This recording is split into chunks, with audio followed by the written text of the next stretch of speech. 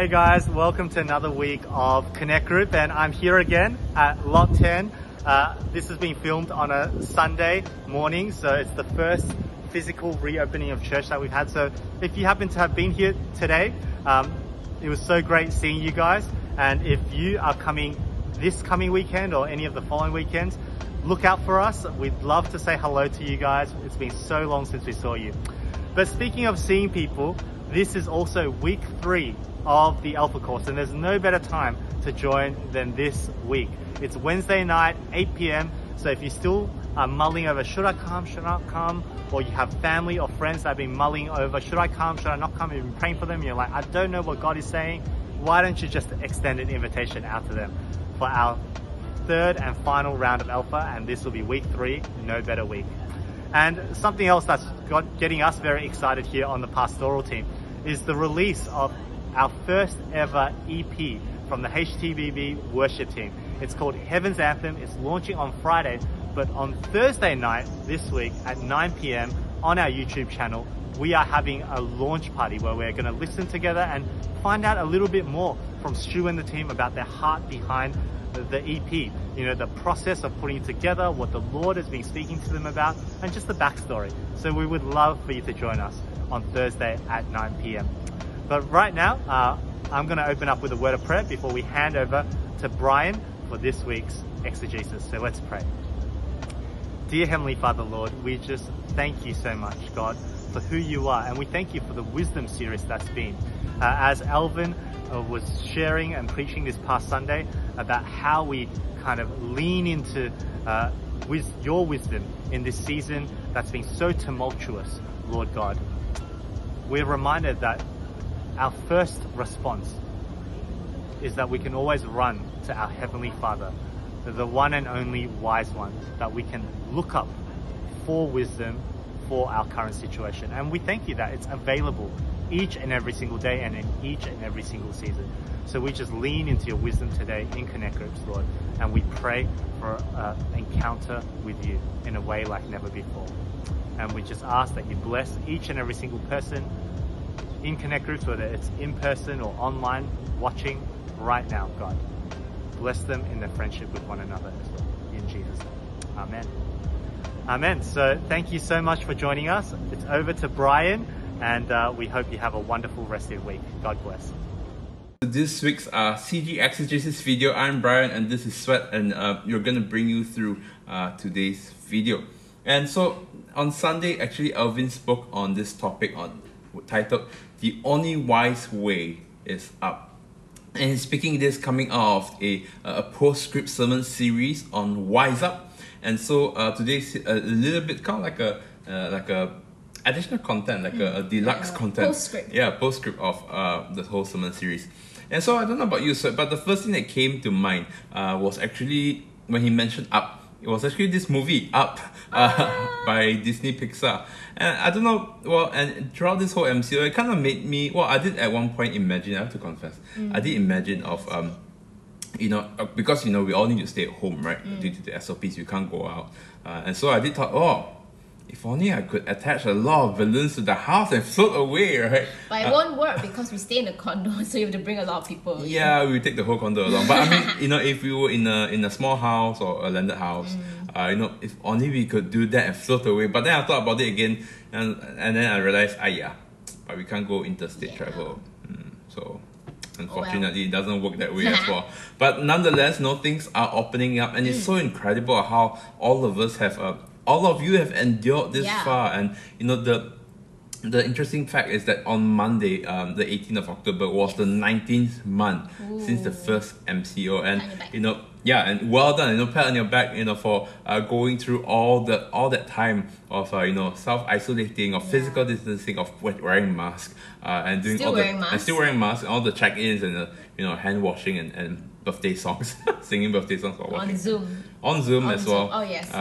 Yeah, and all that stuff. You know, so well done. And I thought it'd be great if you could start today's discussion, because you know, during the MCO, sometimes in our highs, it might be incredible. Like for ourselves, you know, we what happened? We got married. Yeah. Yeah, and then what else? We have a child. We have a child as well. It was 5-month-old. incredible.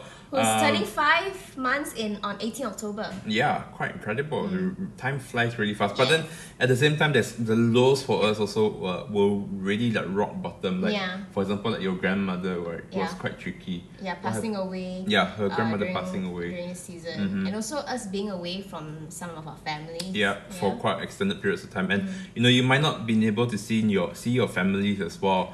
And maybe until recently or even until the coming weeks as things open up more and more. But I thought it'd be great if we start with this question of discussion. What are some of your highs and lows since the first MCO? And this question is not for us to reminisce, to look back, it was so sad and pity me, but rather to also recognize that actually, hey, maybe God was there with us. Or what are you grateful as well during this time of MCO? What are some of the things that you appreciated that happened during this MCO? Okay, so just 10 minutes on the clock, really quick discussion. Do pause the video right here, and then we will see you back in 10 minutes. Okay, well, welcome back from that discussion. We hope it was a great time of discussion. Well, right now we're just going to jump straight into the passage. And Alvin preached on James chapter 5 verse 13. Sweat, why don't you read it for us? Okay. Is anyone among you in trouble? Let them pray.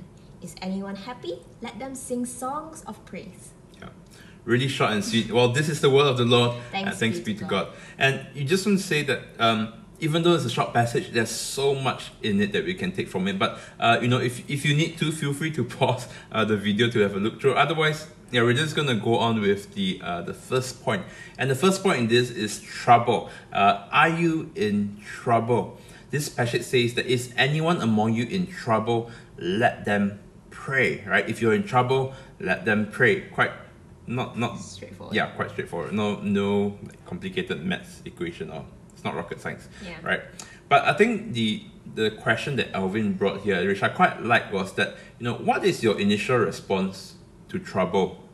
What's the first thing that you do when you come towards a problem? And he pointed out too, it's either you direct it outwards or you direct it inwards. Where when it's outwards, you complain to someone, like maybe I'll complain to Sweat, or you show emotion, like you're grumpy, or you really show it in your face. Although with the mask, I'm not sure. Maybe you show it with your eyes. Yeah. Or you post it on social media, you rant on Instagram. Or rant on Google reviews. On Google review, which I have to say I have done it before, giving that 2-star to that particular restaurant. Not great, but this is sometimes how we express ourselves, outwards. But then there's also that direct inwards, where you think about it, where you have some thought, sometimes you think about the trouble, or you write it down in your diary, or in a book, or in a journal, or whatever you might have, or write a song or a poem, or you take an action on yourself to try and solve that trouble. And I kind of wonder, what about you? So what's your initial response? Mine is to direct it outwards. I have difficulty thinking sometimes, and sometimes it's just easier for me to talk to you about it and just complain and just externally process it with you. But for you, I know that you tend to direct it inwards. Yep. I tend to keep it inside and think about it. Before I do anything, I'll just okay, this is a problem. I want to think about it first. Yeah. And then okay, maybe I'll go pray. And you tend to isolate yourself. Yep. Yeah. So different people have different ways of managing or this trouble. Yeah. And whether you're directing outwards or directing inwards, it's totally fine the way you do it. But I think the thing that Alvin brought up on Sunday is that even though while we do this, the important thing is that we need to direct it upwards as well, or more importantly, we need to direct it upwards. That should be our first response. Trouble, we direct it upwards. And what does that mean? Directing it upwards. It actually means that we are praying to God, we are submitting it to God. And he quoted this, which is quite nice, isn't it? Yeah. When God takes control, it is no longer on us. Yeah. You want to expand on that a little bit? I think what I like about it is that when you pray and direct it upwards, you are also sharing the burden with God.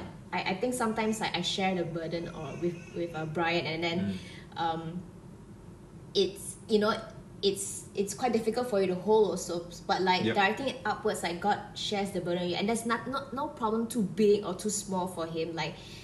He can take it in for you. Yep. And it's also, rather than just sharing, it's also involving God into your life, isn't it? It's like involving God. Hey, God, I have this problem. What do you think?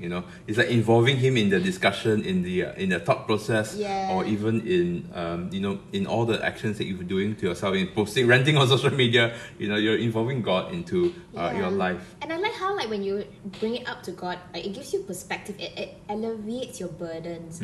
Like you're not the only one carrying it. God is carrying it with you, and there's something really special about that. Yep. And just to add one more point is that I think when this happens, it's not necessary to say that the trouble then is gone, right? It doesn't just disappear. It's not like, okay, God, here's my problem, take it, I'm gonna sit here and I'll pass it to you, I'll delegate it to you to work on it. But rather, the Bible does teach us about servant leadership, where the trouble that we have is still with us. But then when we involve God in it, the burden, the weight of it gets a little bit lighter, the more we involve God. It gets a little bit, not only lighter, but also He fills us with that joy. The Bible does say that the joy of the Lord is our strength. Amen. And so, even though going through that trouble, we can find strength in God's joy. When we involve Him, He will fill us with joy, which is what, spoiler alert, Alvin kind of lands with that in the end. But yeah, anyways. Well, we hope that you've watched the sermon. Yeah, please do go through the whole thing.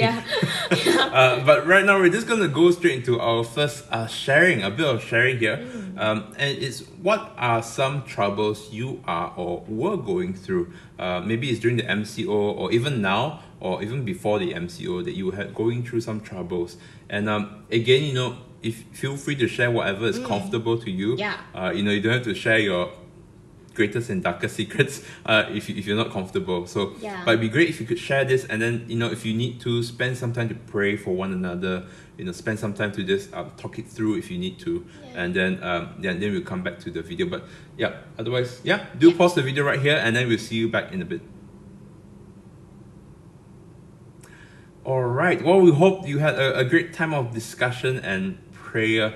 We're going to just continue on straight on into the second point, which is happy. Are you happy? And it's not always all doom and gloom all the time. There are times where we've been praying, and then finally God gives us a breakthrough. Finally God breaks down that wall of Jericho that's been stopping us. Or finally we got that job that you've been praying for. And so in that joy, in that happiness, it is also important, as it says in James, to sing songs of praise, to celebrate, right? In other words, to celebrate, to really give God the glory, to recognize the greatness and this this amazing breakthrough that has just happened. And and Elvin also brought up this passage, didn't he? Yes. Which I thought was quite interesting. 2 Thessalonians 5:16, rejoice always. Alright. Yeah. Shortest verse besides Jesus wept. Yeah, besides Jesus wept. I think it's quite I think it's quite purposeful that one of the shortest verses in the Bible is sorrow, Jesus wept. But then the other short verse in the Bible is also that rejoice always. Remember to be also joyful, not just oh, woe is me, the trouble and everything. And if you've read through the Bible, like for example, like Job, he initially starts with that lament, that sadness, but he grows and grows out of that lament into praise for God, knowing that God is still with him.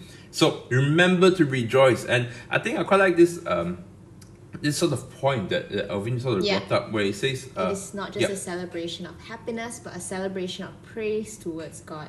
And I like that, because I think sometimes, I don't know about you, but sometimes for me, when I'm happy, or I've been praying for something and I finally get what I want, sometimes it's very easy to yay in that moment, and then forget after that. And I think writing it down, or praising and praying and just saying to God oh, thank you, Lord, for this prayer answer. It's very helpful for good times, but also for bad times. When there are, for example, prayers that has been answered, then I look back and remember hey, God has been with me. He has answered my prayers before.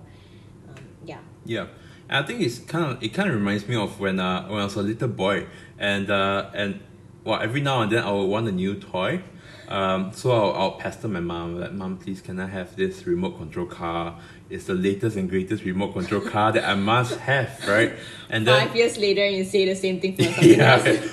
no, but before that point, at before that moment, yeah. but before that, then my mom will eventually buy it for me, and then she'll be like, okay, you can have this, but remember, savor the enjoyment of it. Don't open it too quickly. Don't play it too fast, and then otherwise you forget about it. And I'll just ignore that, right? I'll just immediately, as a boy, right, 5-year-old boy, I'll just open it up and start immediately playing it. Even though we're in the middle of the mall or in the middle of One Utama, right, I'll just open it and just start playing the remote control car. And by the time we get home, I'll almost like forget that I actually got that new remote control car. And I think when we celebrate, when there's goodness, that when there's that breakthrough, sometimes we can actually forget about it, that God actually did answer our prayer, and something, and God actually did have a breakthrough in our life. And sometimes, and so I think it's good that we write it down, right? Sometimes that our prayer request is, that we tick and then just write it down, that okay, God answered this prayer, and maybe even put a date on it. God answered this prayer on when and what year. I like that, because sometimes it's so, I think especially people living in the city, we tend to move on to the next thing really quickly. Yep. Next iPhone or the next whatever really quickly. But I think sometimes when good things happen, hold yourself back and take a pause and ask and just say thank you, Lord, for this. Yeah. Yep. And so just moving on with this point, I quite like that Alvin explained it a bit more, to say this, that in this upward celebration of praise, it leads to a multiplication of joy. And as I mentioned earlier, there is the joy of the Lord is our strength. And I think Alvin did also share about him having a prayer room, and we've been to his prayer room before in his house. And yes, you're stealing the idea for our next house. I mean, if you have an empty room in your house, convert it into a prayer room. It is absolutely incredible, I'll tell you. And he shares about how, even though there might be breakthroughs in their lives, and there might be celebrations in their lives, but then at that point also, they don't just celebrate and then move on, but they actually take that celebration and go into the prayer room in prayer and rejoice and give thanks and give praises to God. And in doing that, it's not just, oh, look at me, I'm so holy, I'm doing this, but rather it's also involving God first of all. Yes. But more so, it's also allowing God to fill you up with that joy that you don't know that you can have. That even more joy that you can have, that multiplication of joy. And I like how he shared that his wife Charlotte, every time after they are finished praying or rejoicing God in the room, they come out happier than they were when they went in. Yeah, so that's special. It's quite incredible. Yeah. And then he went on to say that instead of that multiplication of joy, it can also, that celebration without going upward in celebration, it can lead to pride or complacency. That when we sometimes we are humans, and we sometimes forget to include. I do as well. We sometimes forget to include.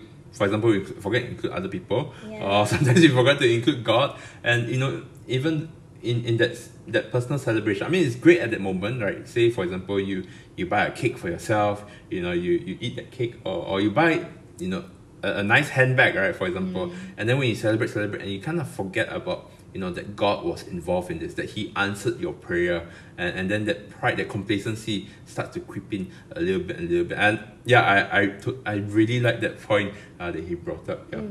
Yeah. So just moving on right now, we're just going to go into our second bit of discussion. How can we celebrate upwards, or how can we be grateful of the things that we've got, of all the things that's happened during the MCO? So 10 minutes on the clock, and pause the video right here, and then we'll see you back after your discussion.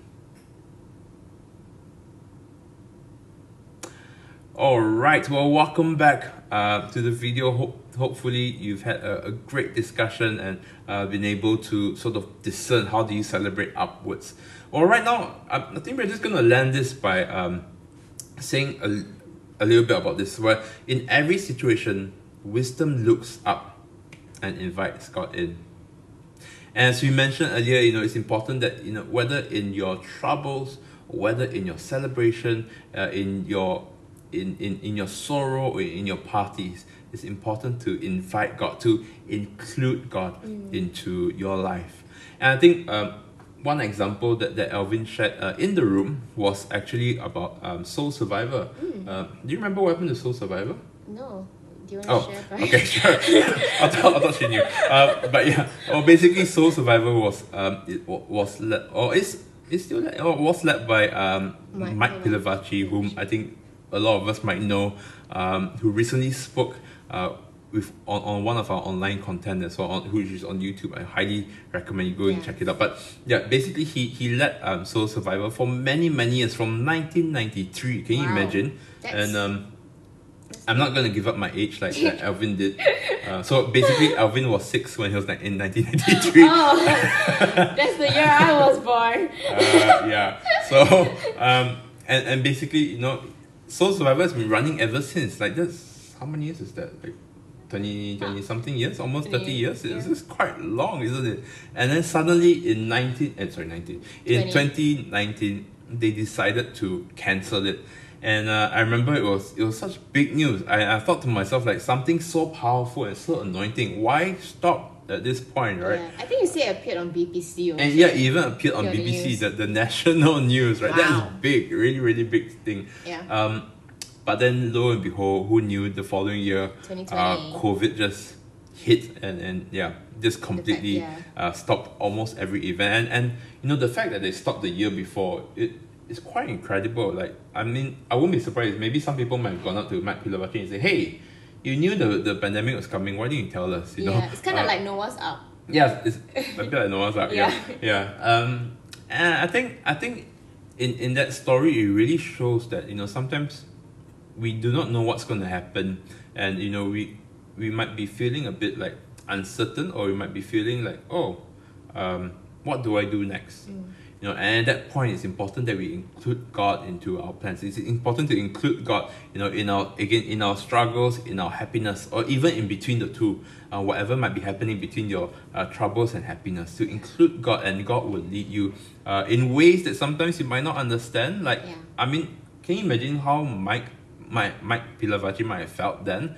Like, with that sense to stop this ministry that he's been, that he's put in so much effort to grow and to minister into, every year in and year out, and thousands upon thousands of college and university students will come and be ministered and be blessed and go back even more anointed than, or even more filled with the Holy Spirit than when they came. To stop something like that, it must have been absolutely maybe confusing. But with trust and knowing that God is in this, he just followed and just went ahead and cancelled the whole thing. And sure enough, the pandemic hit, and then and so in that situation, and so with that being said, right now, I think what better than to invite God right now, right? So why don't, whatever you might be, whether you're sitting down or whether you are standing up, walking around, or why don't we all come and just put up our hands and let's invite the Holy Spirit. And if you like, you can kneel in this moment. You can spend some time and kneel down, or you can spend some time and just remain seated. And why don't we all come and just pray this ancient prayer? Come, Holy Spirit, would you fill the rooms that we are in, Lord, right now? Would you come and fill our hearts, Lord, and speak to us?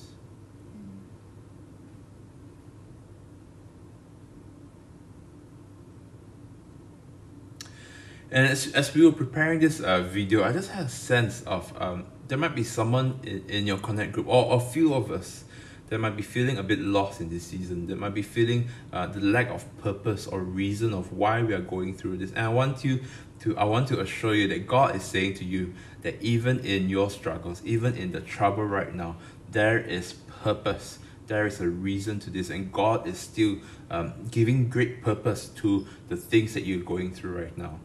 And I just have a sense that he wants to say this to you, that God is still with you. God is still with you. And just ponder on those words. God is still with you even in this season. And I just got a sense as well that there might be someone who might be wearing blue, maybe almost the same shade as the slides here, that blue. And and you might be meeting up with your father soon, with your physical father soon, and I just have a sense that that relationship that you have with your father has been abstained, has been broken, but God wants to reconcile that relationship today. And lastly, I think there might be someone who I think God wants to heal as well, and there might be someone who is having sore throat or some form of a pain in the throat, and if that's you, God wants to heal you today. And if there's any one of you who resonate with those words, why don't you just let yourself be known to your connect group leaders or to anyone you might be comfortable to, and why don't you spend some time to pray right now? And also with the troubles that you were sharing earlier, what are some troubles that you're going through? Why don't you spend some time to pray as well right now for each other? Yeah, and even in your groups, if there are any words of wisdom when we were praying, maybe you can share your group. I actually got another sense that someone here might have had a dream recently, and there's a Bible verse involved in that dream. And why don't you share it with your connect group and let God minister through that Bible verse? So this is the end of the connect group video. We look forward to seeing all of you next week, and we hope you have a great time of prayer. See you. Okay.